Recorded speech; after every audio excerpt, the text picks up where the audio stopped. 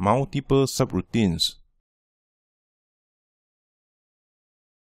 A program can have multiple subroutines.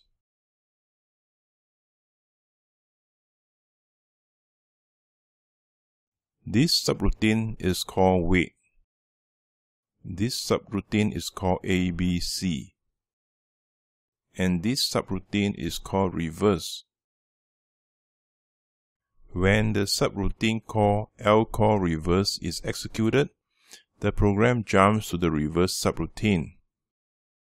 Upon completing the subroutine, the program returns to the instruction just after the lcall reverse instruction. The operation is similar for the lcall wait and the lcall ABC.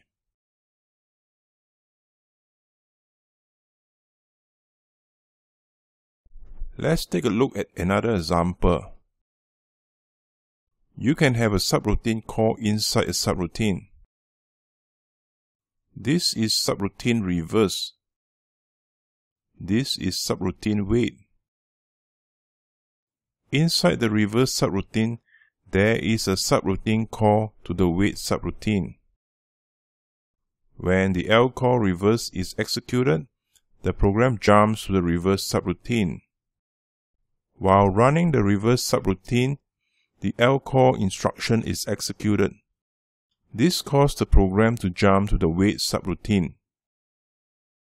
Upon completion of the execution of the wait subroutine, the program returns to the instruction just after the lcall wait and continues to run from there. When the return instruction in the reverse subroutine is encountered, the program returns to the instruction just after the lcall reverse.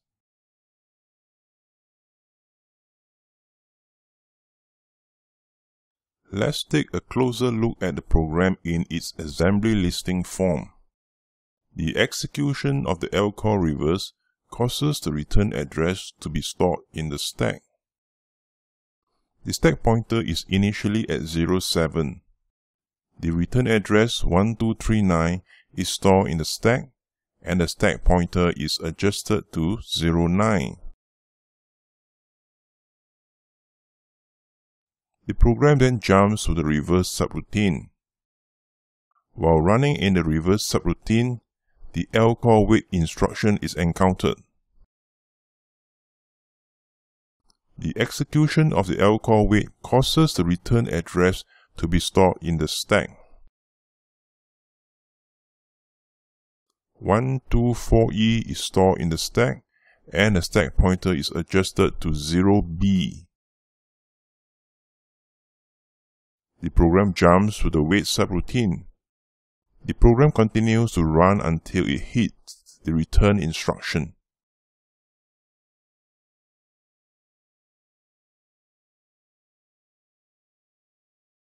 The return instruction takes 2 bytes from the stack and places it in the program counter. The stack pointer is then lowered to 09. Since the program counter contains 124E, the program jumps to that location.